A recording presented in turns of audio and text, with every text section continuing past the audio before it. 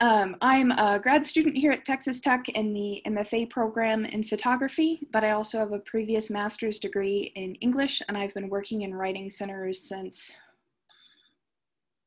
2010. So that's been a long time now. So this is work that I really care a great deal about.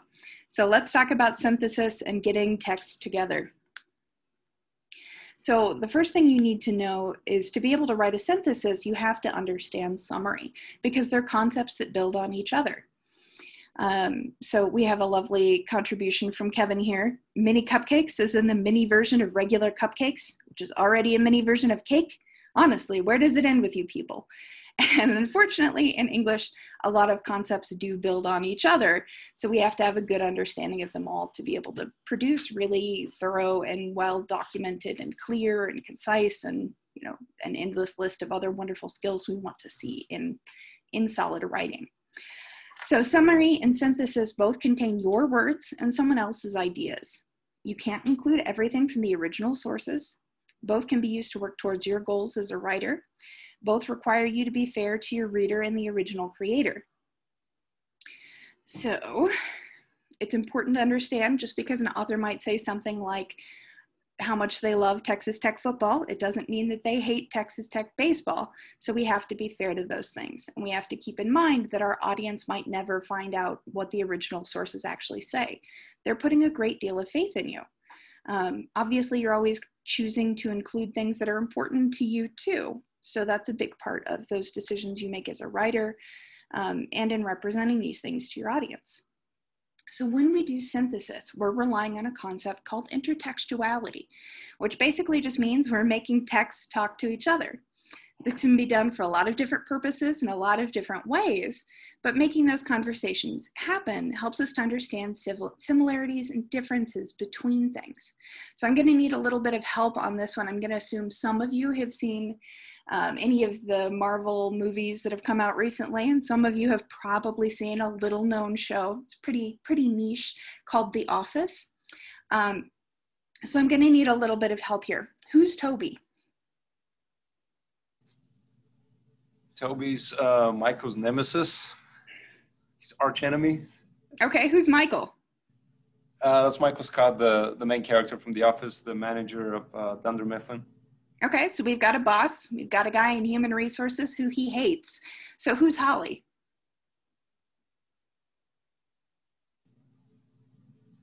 Holly showed up for a few seasons. She was Michael Scott's big love. She was also an HR person, and Toby and Holly were in there at different times, I think. Yeah, so Toby moves to Costa Rica and Holly comes in to replace him. So who's in these pictures? These aren't characters from The Office.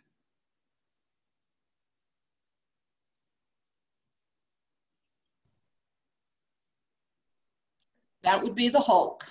Thank you. So on our left, we have a very angry iteration of the Hulk, and on our right, a very chill, intellectual version of the Hulk. So in that version on the right, our Hulk has made peace with his anger. He's at his best. He's strong and intelligent. He's bringing those two things together, synthesizing, if you will. I know it's a terrible joke. But when we look at this meme, even though it's silly, it's showing us something about how Michael feels about Toby, furious, angry, and something about how he feels about Holly. Suddenly he's calm, he's more intelligent, he's more centered. And your brain probably processed that instantly if you have an understanding of these two different properties.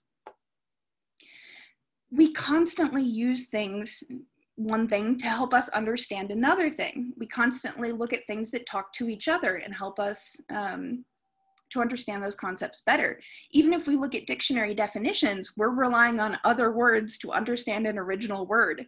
If you look up something like dog in the dictionary, I think I wrote down a quote, so brace yourself, a highly variable domestic mammal closely related to the gray wolf. That's what Merriam-Webster says.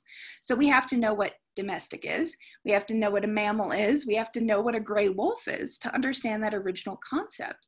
So those are all different texts, different concepts talking to each other. That all plays into discourse communities, which is how you understand if you're in the know. So discourse communities are just groups that share a vocabulary. They share these common words that they use together. They can be big groups like students, or small groups like students at Texas Tech, or even much, much smaller groups like you and your best friend. Inside jokes are a great example of discourse communities. They depend on particular words or phrases that mean something specific to other people in that group. So let's take a look at what's happening in this meme. What's the top photo from? A yearbook picture. Fantastic. How do you know that? Oh, I had one. So you're already an expert in a discourse community. You know, just from glancing at this for a few seconds, it's got a plain background, it's got little boxes. We can kind of see off to the edge other little boxes that are probably from photos. They have the same background. So there are all of these clues to someone like our expert here can look at this for just an instant and say, that's from a yearbook. It's even got a little quote under it. It's got the person's name. So fantastic understanding of a discourse community, really good work there. Our second picture, really obvious, and you already know what it's from because we're talking about The Office a lot here. But if we look up The Office, season 7, episode 19, minute 14.45, it is Michael Scott saying, should have burned this place down when I had the chance. So part of what discourse communities do is they let other people know that we're part of that group. So when we use academic language, when we show that we deeply understand things by using that language, we're showing we belong to that community. And that's a big part of academia. You need to use the correct terms to show that you are a part of things. But the two images also speak to each other. When we have them together, we understand each differently. If we see this first one without understanding which moment in The Office it's referring to, she probably likes The Office. If she tried to just put should have burned this place down when I had the chance as her yearbook quote, I have a good feeling she'd be censored. But because of that little bit of distance, using that discourse community, using that specialized language, she got away with something pretty funny. So when we put two things together, they can change those meanings. So juxtaposition is another $5 word, but all it means is putting things next to each other. So the first half of our image reads, being around a fire with friends. And then underneath that, it says just girly things. So what's going on in this top photo?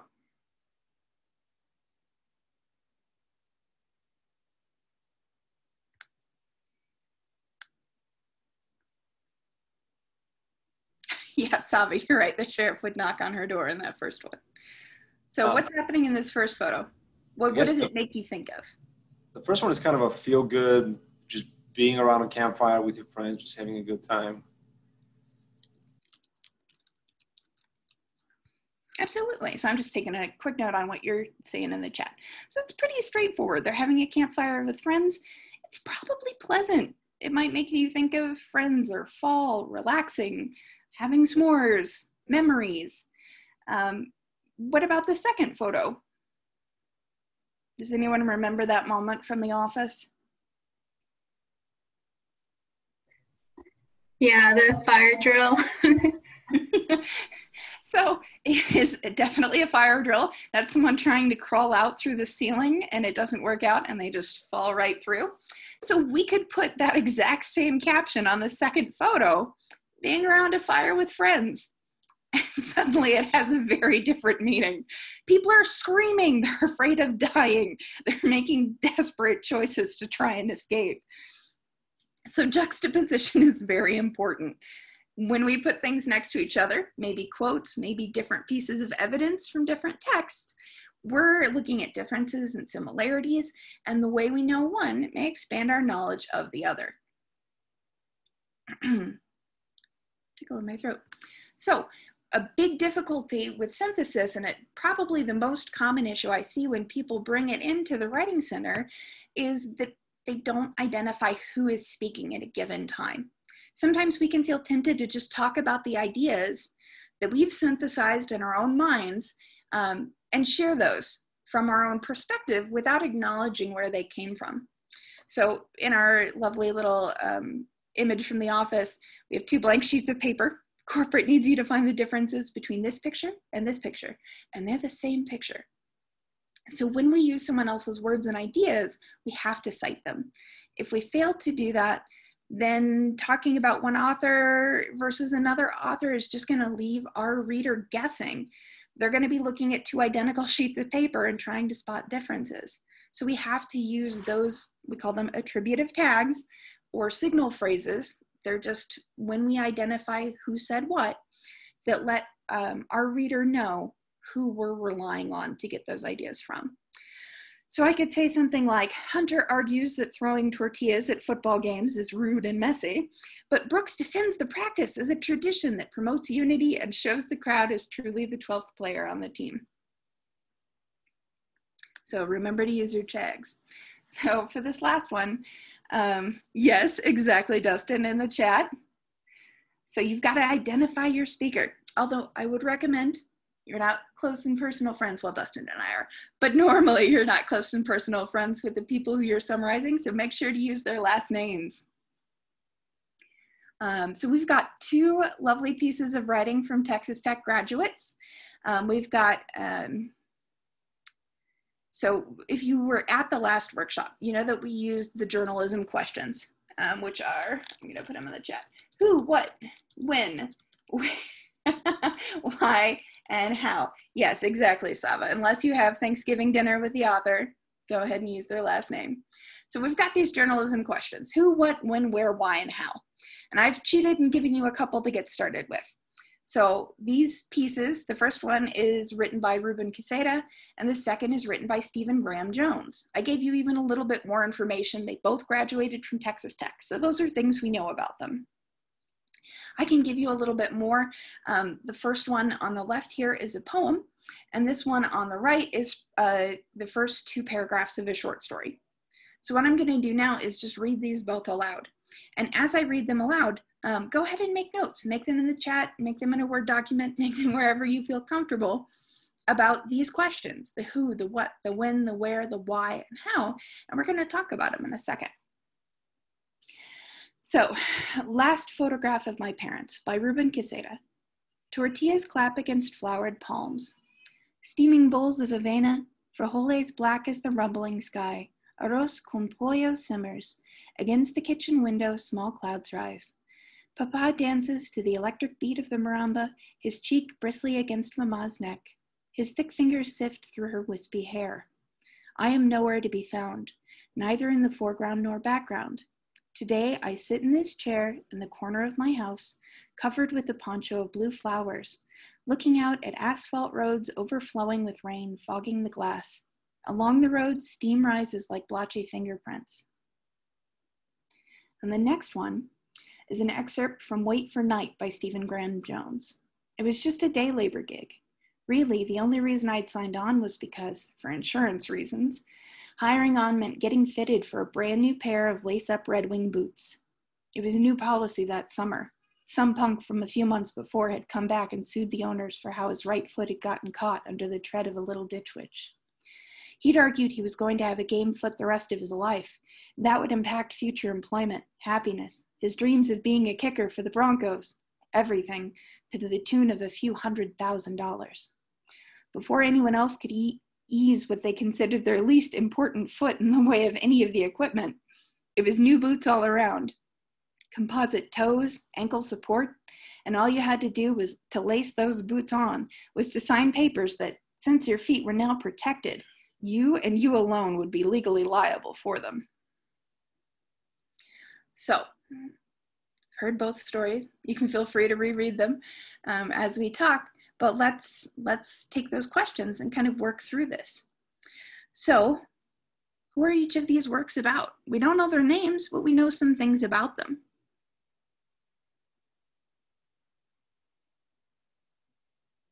In that piece by Quesada, what do we know about the speaker?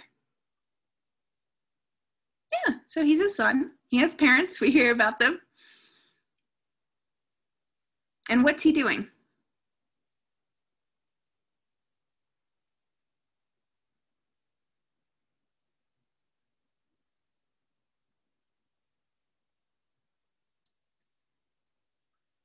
Sitting in a chair. Excellent, Gail. And why is he thinking about these things?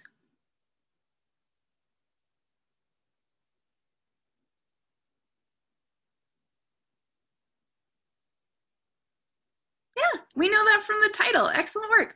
So he's looking at his parents' photo, the last photograph of my parents. And what is he talking about in general?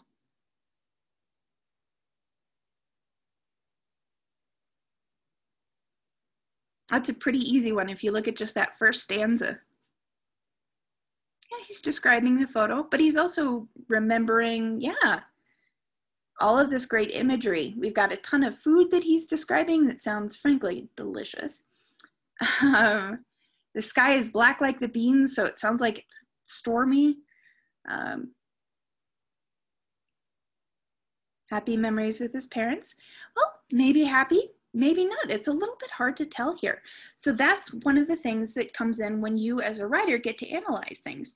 So you could include proof from this that points to it being happy memories. You could point to his father dancing, them holding each other. You could point to all of the beautiful things he's describing and how positive the descriptions of the food are and say, these are happy memories. But you could also argue the opposite. You could say he's sitting in this chair saying he's nowhere to be found, neither in the foreground nor the background. You could point to the fact that the weather's bad. You could point to the fact that his description describes steam rising like blotchy fingerprints, which is not something we generally think of as positive. So that gets back to what you choose to include and how it influences how others will understand this piece of writing. Absolutely. Yeah, that's a wonderful point. He could be lonely and missing his parents. So let's take a look at the second one now. What do we know about our speaker? Who is he?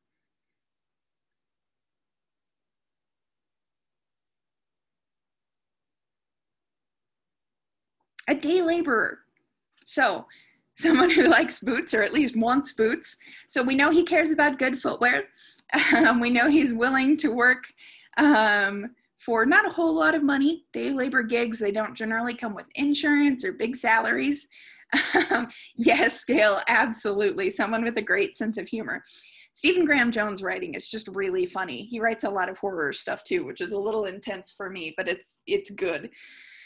So we have all of these facts about him already. So we've already addressed some of the what in here. He's writing about free boots. He mentions that there was this big lawsuit. He writes a lot about money because really this is all coming back to money, whether it's from the lawsuit or getting free boots rather than just buying boots for yourself. So there's a lot happening there. When is he writing? Do we have any clues to that?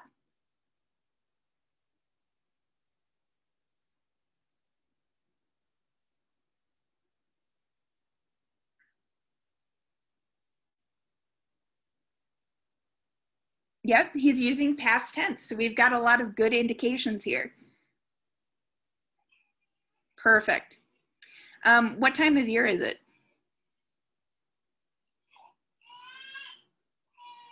It's the baby waking up from his nap. He's with his dad, but life is hard. It is a pandemic.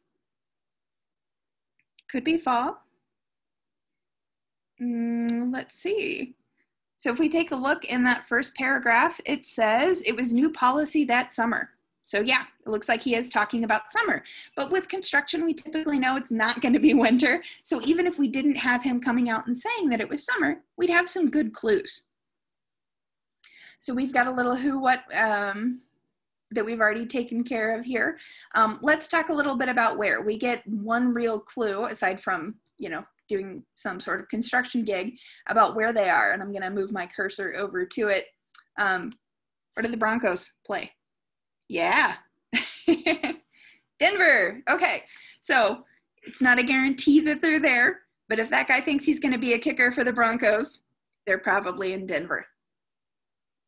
So we've picked up all of these clues about this information already. So we could look at things that these two authors have in common, which I gave you an easy one, both Texas Tech alumni.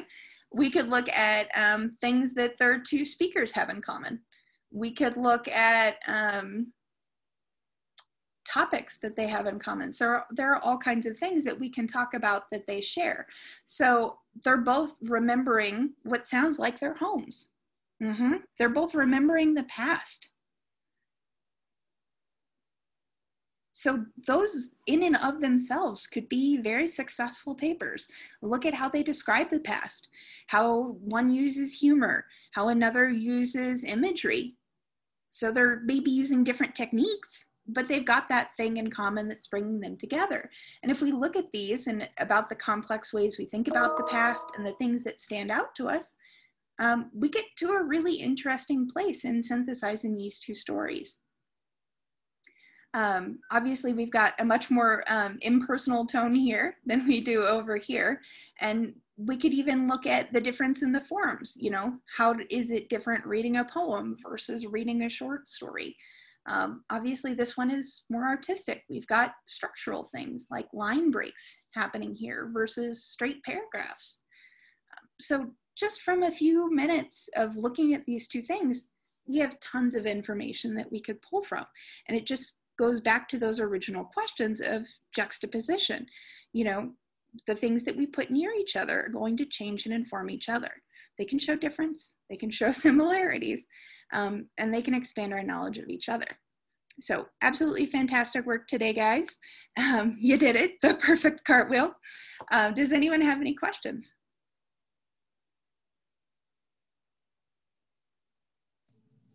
I have a question for you, Kelsey. Yeah. So you're synthesizing two different sources and you want to make sure your readers know who you're talking about so they don't get confused, because I've read the text, but my readers, they haven't, right? So how do you indicate and make it clear? How do you organize the rest of the paragraph if you're talking about two different texts? Does that make sense? Yeah, absolutely. So it's going to come back to this slide that I've pulled back up on the screen. To using those attributive tags, or as they're also known, signal phrases. So if you look at the example, I'm just using authors' last names so I can talk about the differences between them. So I just said Hunter argues, but Brooks defends. So if we switch down to this one over here in our challenge, I could say something like, Quesada and Jones are both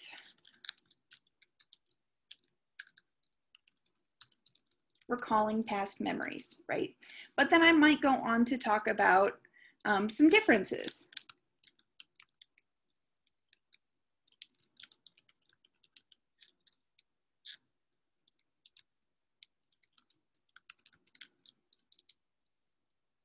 I could say Quesada focuses on the senses in his description.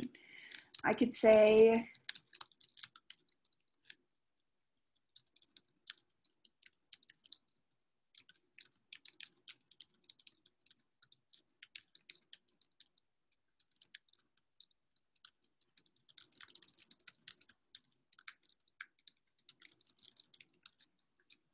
Graham Jones is more focused on money and how that motivated his actions and the actions of others.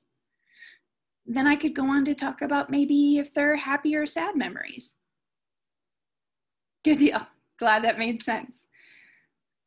If you ever get stuck and feel like you're saying Quesada said and Jones said over and over and over again, you can always Google attributive tags or signal phrases or list of, and then those words, and you'll have a whole ton of different ways. Described, postulated, argued, suggested. There are a bunch of different options. Other questions?